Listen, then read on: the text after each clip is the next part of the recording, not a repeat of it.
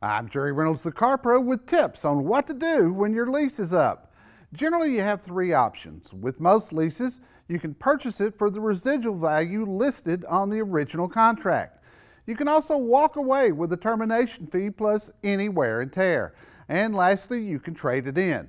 Now do yourself a favor and check your lease equity before making your decision to see if your car is worth more at lease end than the original buyout. If it is worth more, you'll want to use your leased vehicle as a trade-in and avoid turn-in fees.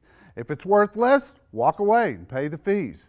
If you want to buy it, knowing the real true value will ensure that you don't overpay for it. For more tips, head over to carprousa.com. I'm Jerry Reynolds, the Car Pro.